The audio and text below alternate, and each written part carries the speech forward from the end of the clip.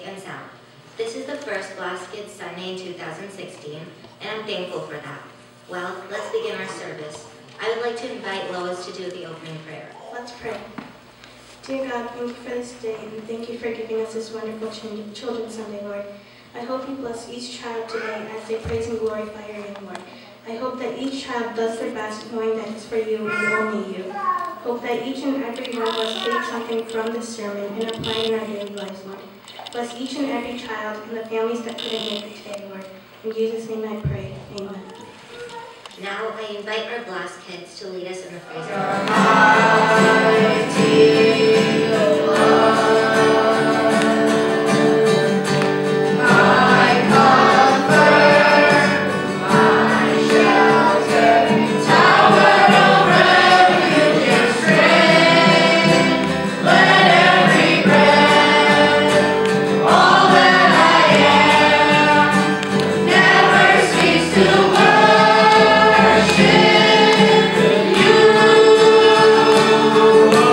Shout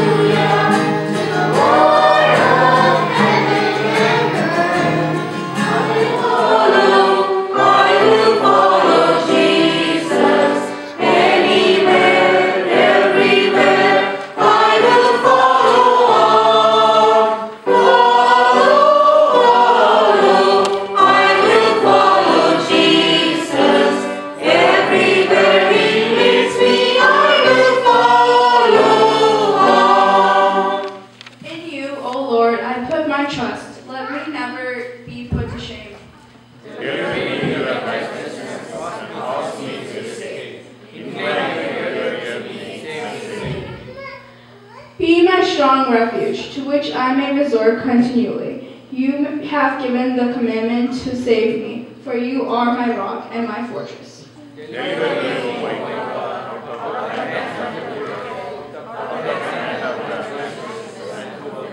All spoke well of him, and were amazed at the gracious word that came from his lips. Isn't this Joseph's son? They asked. Jesus said to them, surely you will quote this proverb to me.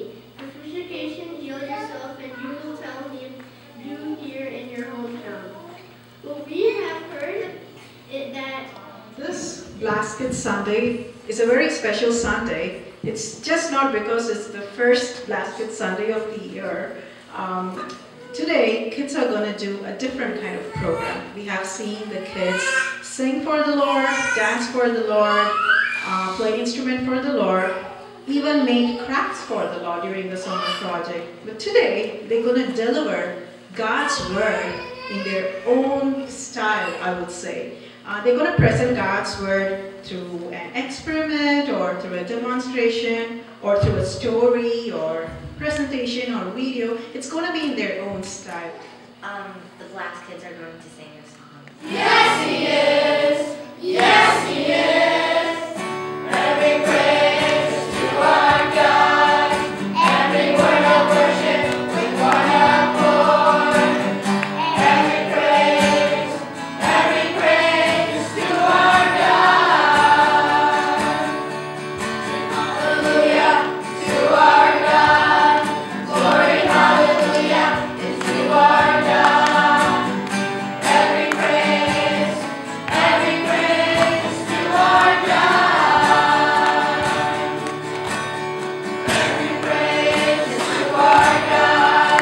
Every word of worship with one accord.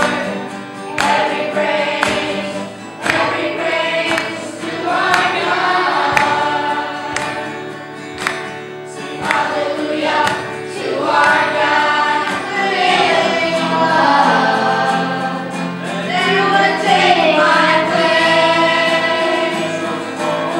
that you would bear my cross. You lay down your life, that I would be set free. Oh, Jesus, I sing for all that you've done for me. He is the Lamb who was slain. worthy to thank you. Are you thankful for the sunshine today? Thankful for rain? In this story, 9 men smiled, but only one said thank you to God. One day, Jesus and his disciples traveled to many places and met many people. He saw a group of 10 men, all of them had leprosy. They called out Jesus, Master, have mercy on us. Jesus told them, go to the priest. They went and they were clean. Jesus had healed all of them. One of them returned and said thank you and fell down at his knees and glorified God. Jesus asked, wasn't 10 men healed? Where are other 9? Jesus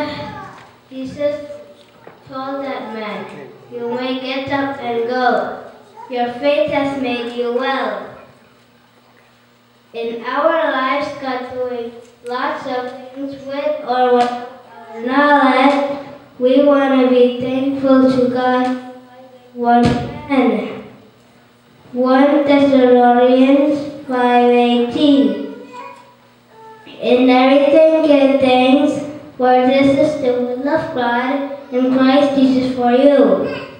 Thank you. 10 Commandments. You shall have no other gods before me.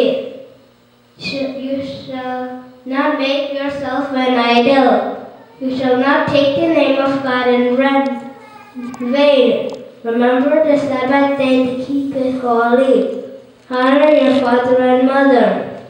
You shall not murder. You shall not commit adultery. You shall not steal. You shall not lie. You shall not covet. Thank you.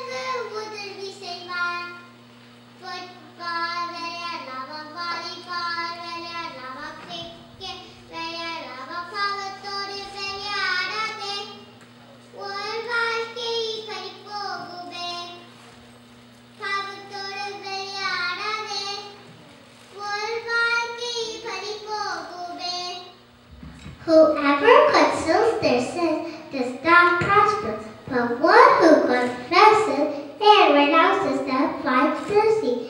Proverbs 28:13. When we don't obey our parents or our teachers, quarrel with our brothers and sisters, or lie to anyone, they are all sins against God. When we sin against God, our hearts looks very bad. God stands ready to forgive us. No matter what we've done, we have to ask Him, confessing our sin and receiving God's mercy. It is a sure way to feel happy and relief. When we are washed by the blood of God, our hearts will be white as snow, and also will be happy. Step down into darkness, open my eyes, let me see beauty that made my heart adore you. Oh, hope of a life spent with you. Here I am to worship, here I am to bow down, here I am to say that you're my God. You're altogether lovely, altogether worthy, altogether wonderful to me. Kings of old days were so highly exalted, glorious in heaven above. Humbly you came to the earth you created. Hope of a life spent with you. I never know how much it cost to see my sin upon that cross. I never know how much it cost to see my sin upon that cross.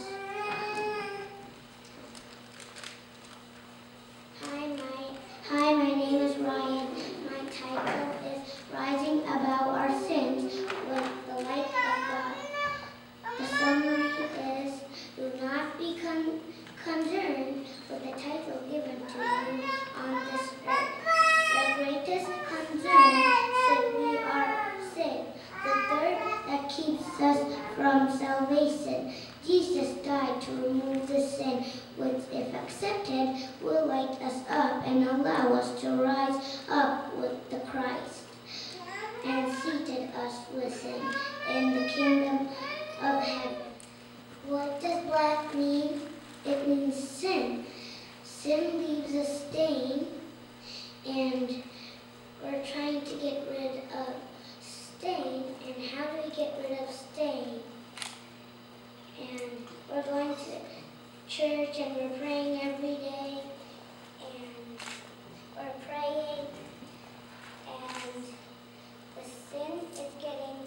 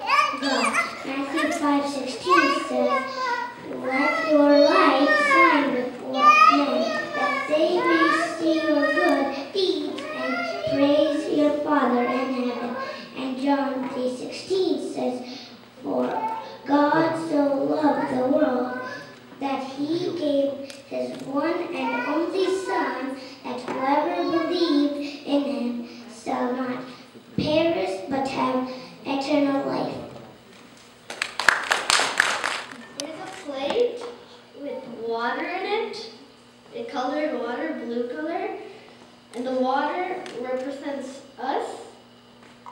And the candle represents Jesus. So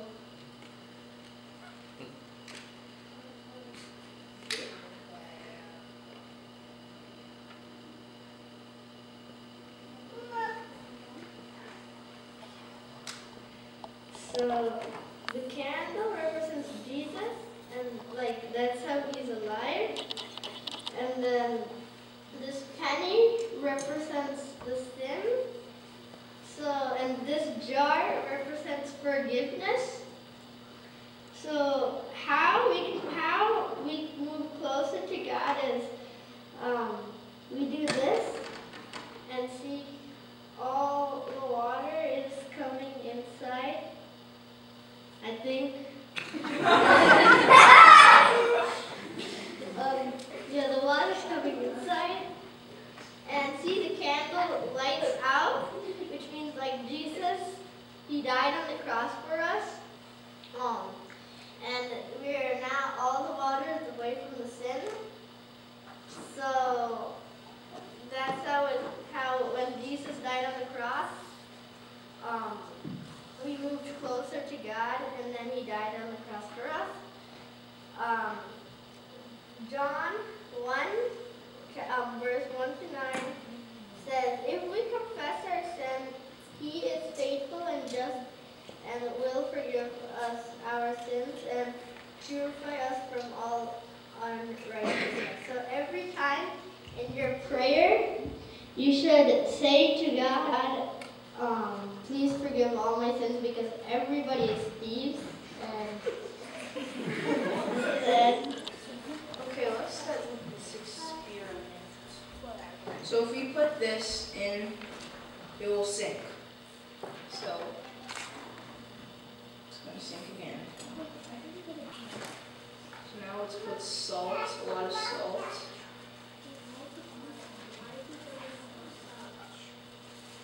And all the salt represents all the holiness we have in ourselves. And if you put the egg in, it will float, hopefully. can't see it. Can't see it. Yeah, right. Okay, I'm stirred again.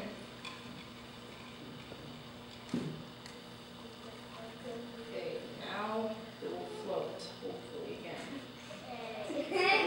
Yes, it floats, yay. So this represents us going into the hands of sin, and this represents us from floating up out of sin, out of Satan's hands and into God. Okay, so what are some foods that are better tasting with salt? Does anybody know? Steak. Steak, yes. Fries. Fries, yes. Anybody else? Eggs. Eggs? Chicken nuggets, yes, but that's better with ketchup.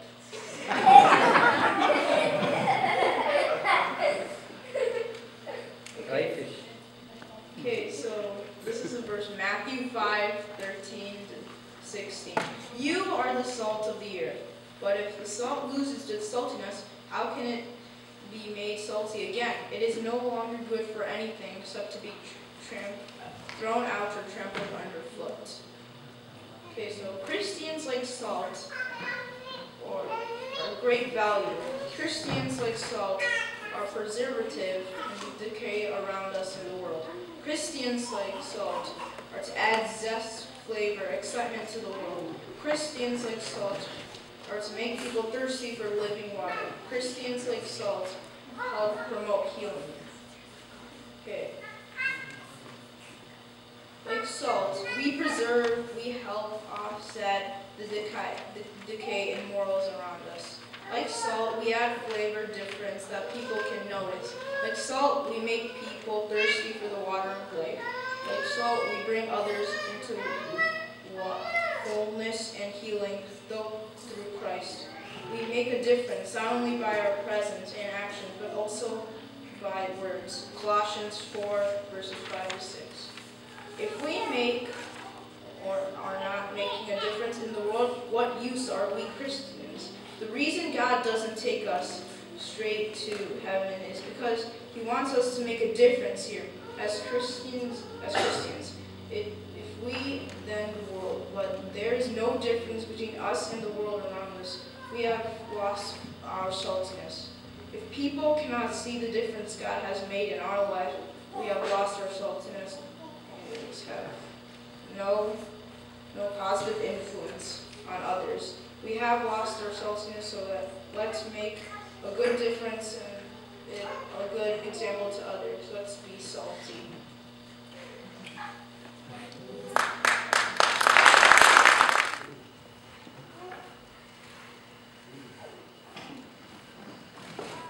So we're gonna need a volunteer. You in the blazer. Do you know?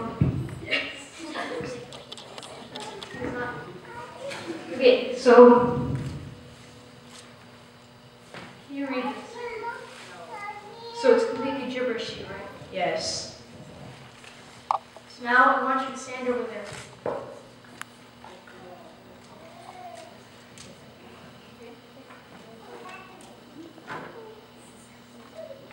I want you to get an eye level glass. Can you read this? Wonderful things. Yes, that's what it says. When you see it through a glass of water, even though when it's like this, it looks like complete gibberish. Now, can someone else read Psalm chapter 119, verses 18?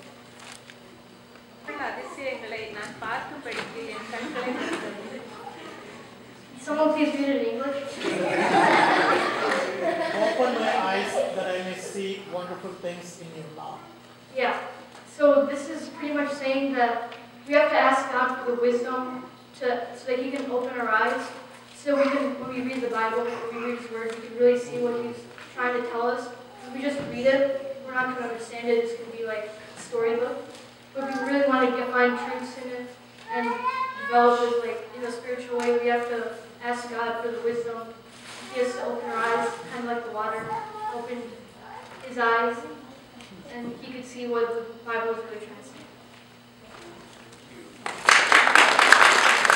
Okay, my topic is our good thoughts and bad thoughts.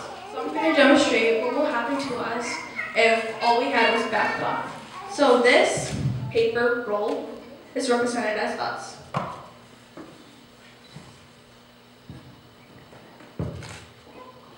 How many of you know a Christian story by heart? Okay, good. So now I'm going to put this good thought on top of us. How many of you read the Bible and pray? Good.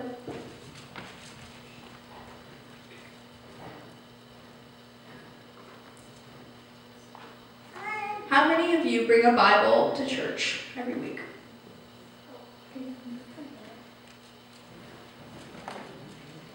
How many of you tell about the Bible to other people other than us? Good. Now we can't be super serious when we preach. How many of you add humor? Okay. So basically, we have to keep all our thoughts balanced, just like this. With all these thoughts, we are balanced. There are 3 people out there that needs a thank you. So we all have done something kind to one another, and then Gith is the one who actually needs a thank you, but none of us thank them. Can anyone name those 3 people? No. Yes. Okay, that's 1. Our parents are the one who basically does most for us. Our mom cooks for us. She helps us with our homework. She buys clothes. And our dad teaches us everything. He provides. But do we ever give them a thank you? No, we don't. They're the ones who really deserve a thank you. But we never thank them, so that's a bad thought. How many of you have a social media account? Yeah. like Twitter, Instagram, Facebook, WhatsApp, iMessage, Google+. I know people get bullied a lot on social media, and that's not good. I know none of us do anything bad on social media, and some people do bad stuff, but like, still, it's really bad. You see, we're getting a little uneven here. We're not balancing all our thoughts. How many of you have siblings? A lot of you, that's good. How many of you did something and put the blame on them? Yes, I did. Well, you see, this book, Sisters, I read.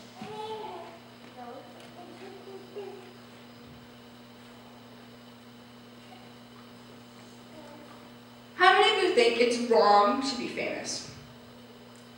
Good, none of you. It's not wrong to want to be famous.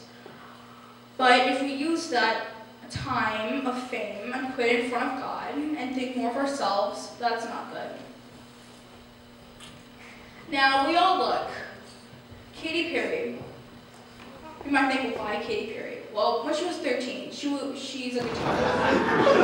All right, with all these bad thoughts, we are crushed. This is why we need God in our lives to keep us balanced. Luke 6, verse 45. The good man out of the good treasure of his heart brings forth what is good, and the evil man out of the evil treasure brings forth what is evil. For his mouth speaks from which fills his heart. Thank you. Good afternoon. First, I would like to start off with a quick quiz. It's a very easy one. So I have a few logos, and I want you guys to guess what company they are. Good job. Sprint. Thank you.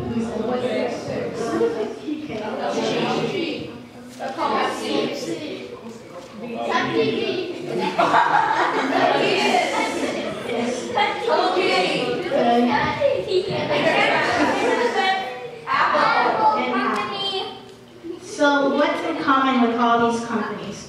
Well, first of all, they're well-known, popular, and they're millionaires or even billionaires. Second of all, what's the purpose do these companies strive for?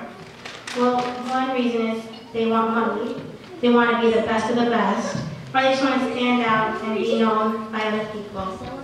Just like all these companies have logos, or the way we remember them by, we also have logos. We could be the smartest kid in class, or the class clown. We could be the quietest, or the most disobedient. We could be anything. Even Jesus had labels. He was called Son of God, Messiah, the Christ, King of Jews, and much, much more. But these labels were given to him by others around him. For God, Jesus did not seek glory, fame, riches, or powers of this world. Even if he had great powers, like he performed miracles like turning water into wine, making the lame walk, letting the blind see, or even feeding the 5,000 with only a few loaves and a couple of fish. He did not seek that glory or the fame, and he was not concerned with having it. He just wanted to he made himself a servant. For Mark 10:45 says, "For even the Son of Man did not come to be served, but to serve others, and to give his life as a ransom for many." Jesus was here to serve us, but not to be served by others. He did not want the fame or the riches. He came to serve others. He lived his life in a way he wants us to live our lives. Kids, even at school, like Anya said, we don't have to be the popular kid at school. We could just do what we want and just help others if the kids are and struggle with schoolwork. Or for grown-ups, when you're at work, even if you do something that's really tough and you accomplish your goal, let that not take the best of you and let you fall into the worldly desires. Just continue to do what you're supposed to do and serve God and serve those around you. So in all our lives, we should not strive for glory or fame, but we should serve others in our Heavenly Father.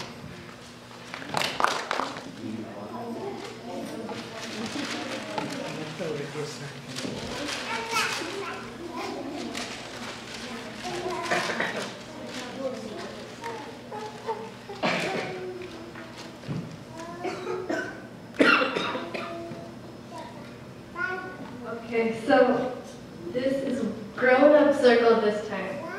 Okay, so first I need one volunteer. And it should be an adult. Hey. Or won't go. I can have 2 volunteers. There's no food in it.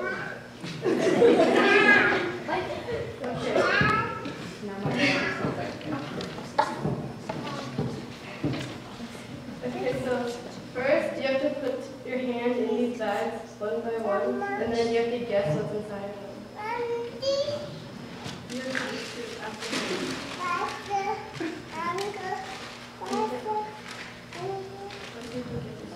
This cup, trophy.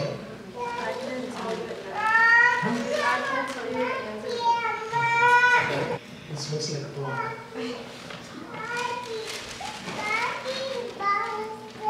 This is a Scotch tape. Ooh. Gooey, I don't know what it is. Okay.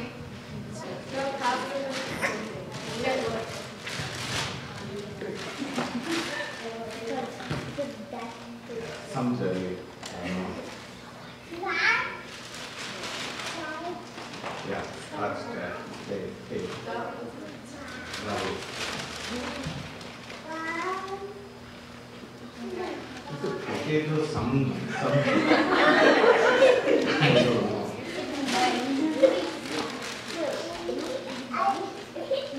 Yeah, probably the bottom of it. Trophy is right here. Oh, okay. You guys both got the trophy right. So. And then this one is a potato. Oh. And this is Scotch tape. Hey. And this one is this one's goo. Glue. No, you can stay. So what if I told you guys that there's a knife in one of these bags? Would you guys still put your hands in the bag?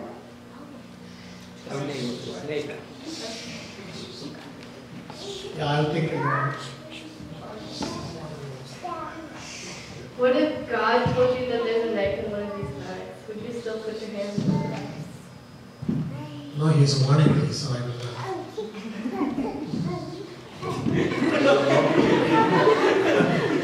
I don't know. Okay. So if I told you to put your hand in the bag and there's a knife, you would think twice. Why would you think twice? Because the sharper edge will be at the top. When I put my hand, I can get hurt. The same reason I will get hurt. Okay, so why wouldn't you put your hand in the car? Like if you know there's a knife in there, but he told you you have to put your hand in there, so would you stop? Yeah, God says there's a knife, but I can still put my hand in there. You know, he's going to protect me, so I will.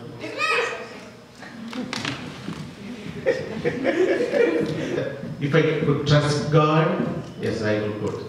But You guys can sit down there. oh. Okay, so the whole point of this was to show that we should trust God no matter what, even if He tells us to put our hand in a bag where there's a knife. Even if He tells us to do something that's like that you might think is crazy, we should still do it because He always has something good planned for us. In 2 Samuel 7:28 it says, "O sovereign Lord, you are God. Your covenant is trustworthy and you have promised these good things to your servant." So if we just trust in Him and do what He says, good things can come to us. And also in Psalm 56:3 it says, "When I'm afraid, I put my trust in you."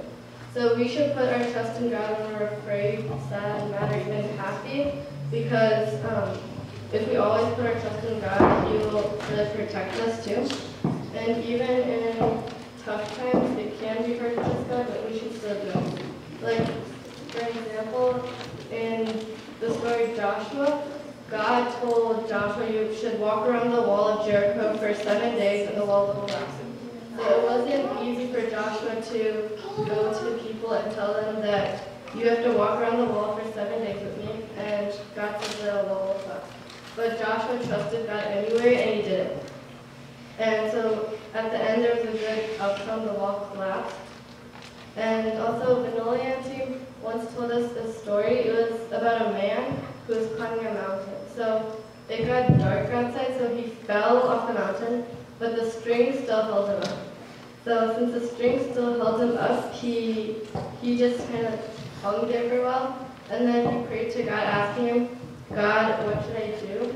So God said, cut the rope. And he kind of thought twice about that, and then he kind of decided not to cut the rope. And then when morning came and he could see the light, he thought that he could call someone for help. But then he found out that he was only 10 feet off the ground, and if he had just cut the rope like God told him, he would have been safe. But he didn't, so he didn't really have a good outcome. And yeah, so we should never be discouraged in our faith or trust towards God, no matter what, because there are people or things in this world that can discourage you from your faith or trust towards God. Now I guess it's my turn. So today I was given an opportunity to talk about something that is really close to my heart and it often bothers me a lot. So I'm going to ask you a rhetorical question and just answer it and be honest in your mind. So if I were to ask you, why do you pray? What would you answer in your mind? Would you say, it's just because I want to talk to God? Or maybe would it be, I need to share my dailies with God? Like you, I was taught at a really early age to talk to God so He can teach me stuff I didn't know. But honestly speaking, what is your opinion on prayer? Do you think of it as a chore? Or do you just merely enjoy doing it? Do you do it cheerfully? Or do you resent against it? 1 Thessalonians 5:16-18 says, rejoice always, pray continually, give thanks in all circumstances, for this is God's will for you in Christ Jesus. According to the generation today, prayer is underrated. A lot of people think prayer is senseless. And yes, I mean senseless. What people fail to understand is that prayer has infinite power. Why is it that we struggle a ton to talk to God? Do you find it difficult to talk to your friends? I really hope not. God is our friend too. Thus, we should be comfortable to talk to Him. Prayer is technically how we connect with God. Just because God knows the past, present, and future doesn't mean we shouldn't tell Him what we want. If He thinks we need it, He will give it to us. We just need to be persistent in prayer. Let me connect that thought with a story, more like a witness. When I was in kindergarten, I often felt like I wanted someone to play with at home. I often felt lonely, like at home too. That's when I started to pray for a sibling. Sometimes I felt discouraged, as though God wasn't answering me, or I thought God wasn't really looking at me and He didn't hear me often. Even though I had these thoughts, I believed and kept praying. That's how I was blessed with Hanson when I was in 4th grade. So that was a big thing for me, and I felt really happy that God had listened to me, to my prayer. Sometimes people say they don't pray because they gave up hope or that they felt discouraged. According to Jeremiah 29:12, we need to pray. That's when God listens to us and our thoughts. Prayer is often underrated because people think that they need a specific time, like in the morning or in the afternoon, or better vocabulary. Their mentality is something like God would only listen to them if they were literate and proper. The truth is no. God just wants us to come to Him as we are. He doesn't want us to use vocab that only scholars use. He just wants us to be ourselves and talk to him. A lot of people who don't believe in the power of prayer haven't really witnessed its amazing power. They don't really understand the concept of continuous prayer. It's either that, or God simply thought it wouldn't be best for them. I mean, who knows what God's plan is? Prayer doesn't simply work on its own. We need to work for it. If you want something, you can't just pray and then just sit around without doing anything. Let me tell you a short illustration I read in a magazine a while ago. In a school, they were holding a raffle. The winner would get to hold the flag and lead the Republic Day March at that school. And that is like a really big thing. Obviously, everyone wanted it. There was no exception to the little boy named Kay, short form for Chris. He prayed to God, saying he would do anything to win that raffle. A week passed by as this continued. Finally, the day for announcing the result arrived. Kay was confident that he would win since he had prayed. The administrator announced the name of the kid, but to his dismay, it wasn't Chris. Chris was really upset and questioned God. God answered him calmly, saying, "Son, you didn't even buy a ticket. How could you win if you didn't buy a ticket?" Like Chris, there are some believers.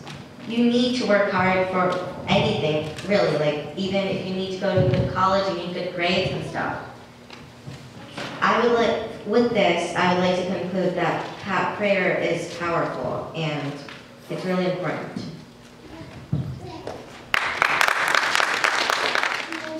Chapter 13, 1 to 2. Verses 1 to 2.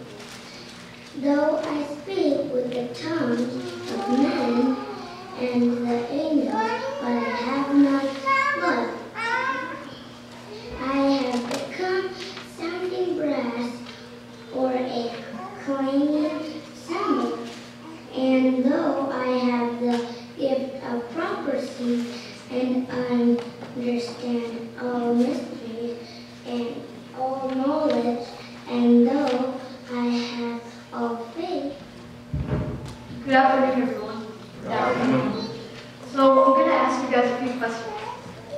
First of all, how many of you have Wi-Fi at your house? That's most of you, except your parents don't. And secondly, how many of you would be able to give up Wi-Fi?